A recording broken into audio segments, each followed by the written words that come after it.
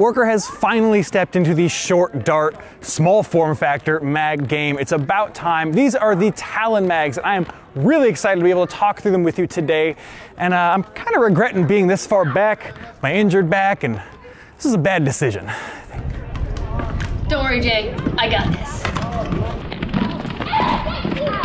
The Talon mag is new from Worker. It holds 15 darts. It has a forward shifted mag adapter, and there is no mag release. You just pull it. Also, it does not work in katana breaches or with katanas, and it does work in omni breaches and worker breaches and brass breaches and calibrant breaches, and they're available now at Foam Blast Shop. Give me that.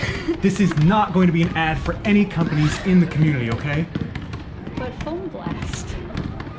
In all seriousness, thank you to Foam Blast for providing me with a couple of these to test out. I ended up picking up actually enough to run a full loadout in games, and that's exactly what I did over the weekend at our local Sang Nerf game. And I ran these in a couple different blasters and had a fair amount of success. I like the way they feel overall. There are some things that I really wish would be different, wish would be changed or altered, or some things here and there. And there are some things you need to be aware of. While they do work in most breaches and most magwells, like you can just drop it in, which is really, really nice, you are going to need a specific pusher, obviously. Unfortunately, in its current form, the Devil Z pusher does not work. It's a little too long, but I'm hoping he will alter it so you can maintain your dual dart length usability, which I really, really love about that pusher.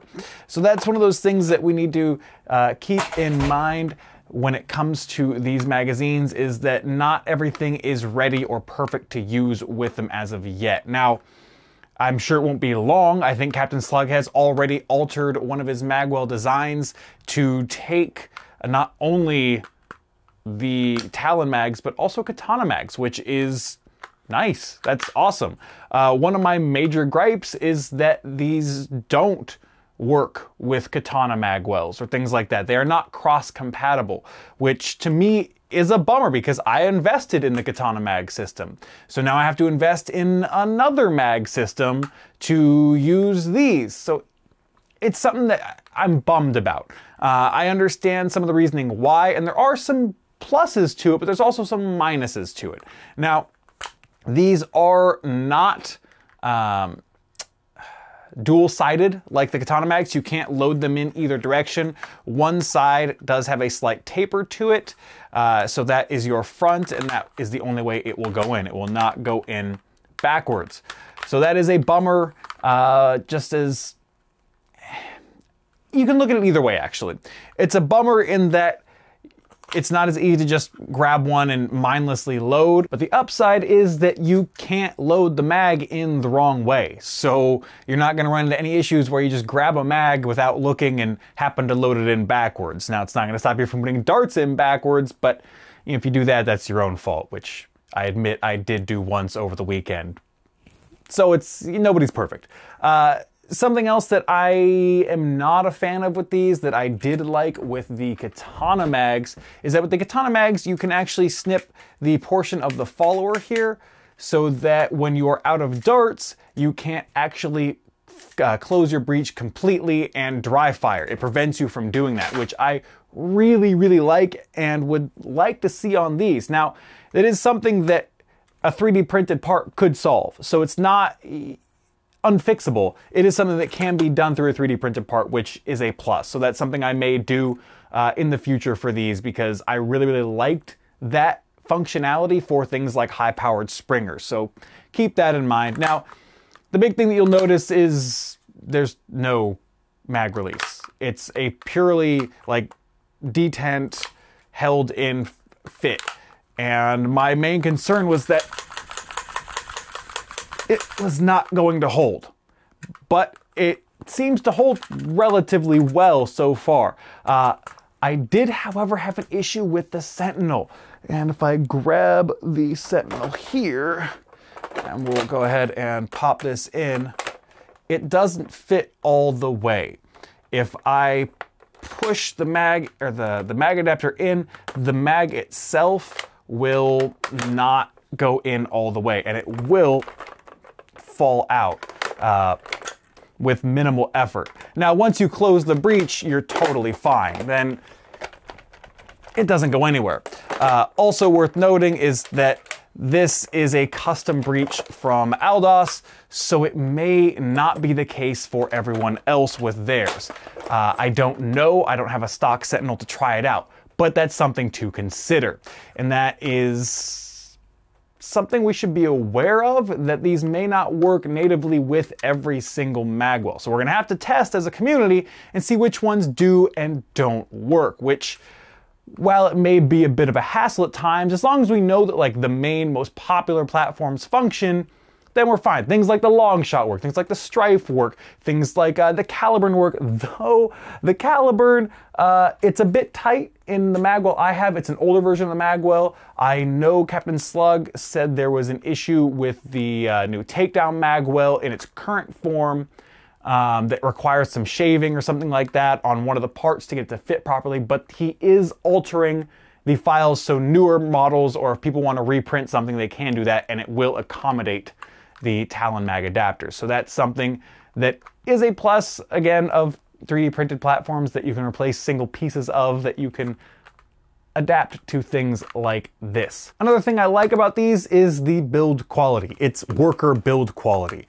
They always know how to do the right kind of things with plastic products to make them feel good in hand and feel sturdy. And these feel sturdy. These feel like I can just beat on them and they will just keep trucking. And that is a major, major plus for a lot of things that we use in this hobby, specifically magazines. Now, they are also going to be retailing, I want to say, somewhere in like $9 range per mag and like $3 or $4 per adapter. I think it may vary depending on vendor. Don't hold me to that. I know these are available from Foam Blast right now. I know they are I believe they're going to be available from Out of Darts as well. They are available from Blaster Tech, and of course your resellers like NF Strike and Lytake, though I don't know when you will get them. I know who has them in stock now and who has them shipping already. I should note that they do come in multiple colors. They come in the blue transparent, come in clear, and they come in black transparent. This was actually sent to me by NF Strike. I was not expecting it or anticipating it or asked for it, but they sent it to me, so thank you. It's cool to have more adapters and more magazines. Regardless, just want to let you know about that, but overall, I like these, but they're not perfect. They're definitely not perfect. I'm waiting for the community to shore up some of the issues with them and make them a better product overall. And things to look for in that regard are the things that like Captain Slug is doing with his wildcard mag adapter, which I believe is going to be suitable for both Katana mags and Talon mags, which is huge, absolutely huge. I'm going to need to get mag holders for these. Hopefully people will be designing mag holders for Talon mags soon. I love my reciprocation props back-mounted mag holder for Katana mags. Now I need one for Talon mags. So things to consider, and the fact that this doesn't have a mag release, it kind of bothers me, but at the same time I'm kind of okay with it because of the way I reload as opposed to the way other people reload. I've never been a fan of the Katana style reload where you take the mag and hit the mag release. It's slow, it's clunky, it's not ideal in my opinion. I much prefer just grabbing my second mag and swapping out quickly and precisely. That's my preference, and that allows you to do this with this system. But I do like having the option to be able to just hit the mag release and have the mag drop out, depending on what the situation warrants. I like options. I like options and versatility and flexibility, and when you limit something, you remove some of those options. So that's my personal stance on that. Regardless, overall, I like them. I think they're a good addition to the community. It's another option for us, which, as I just said, I like options. It is a bummer that you will not natively be able to swap between Katana mags and Talon mags if you've invested in one. Hopefully the wildcard adapter that Captain Slug is working on will work for a lot of different things, and we will be able to use both platforms interchangeably. That would be great. Regardless, thank you again to Foam Blast for getting these in my hand the day of a game so I could test them and have fun using them. So I'm sure I've interspersed some footage throughout this video of me using these. Hopefully I was able to do that. But regardless, let me know your thoughts on these, on short dart magazines, and all the variety of options we have now, and if you're going to pick some up or if you are going to be waiting. So leave those comments down below. I love hearing from all of you. And if you're new to the channel and enjoyed this video, feel free to hit that subscribe button for more in the future. And as always, thank you so much for watching. I'm Jangular, and I'll see you next time.